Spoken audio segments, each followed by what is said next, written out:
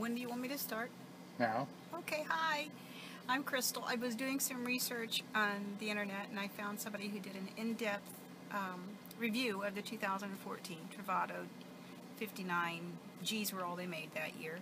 He said that there were some screws in the overhead compartment here that were strategically placed to destroy tents and sleeping bags.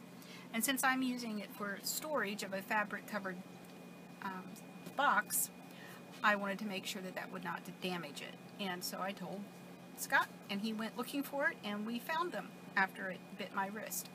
Ouch. So he's fixing it. All right, and this is what we're going to do. You can see, there we go. All right, you can see here the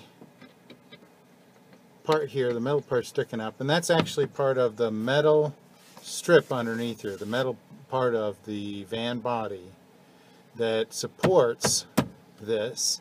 So it needs to be there, and the options are either to cover this up or to hacksaw it off. I don't really want to hacksaw that. So what we're going to do instead is I'm going to cheat, and I'm going to put a couple of washers underneath here,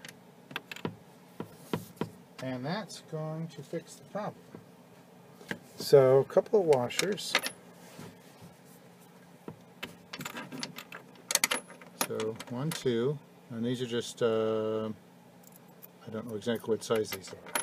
Let's see what size these are. They are 3/8 inch washers, another Home Depot purchase. And 2 of them seems to work perfectly.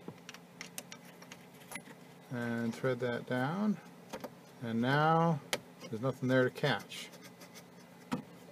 Move that in the center. There, good. Now I got 2 more to do, but that's the idea.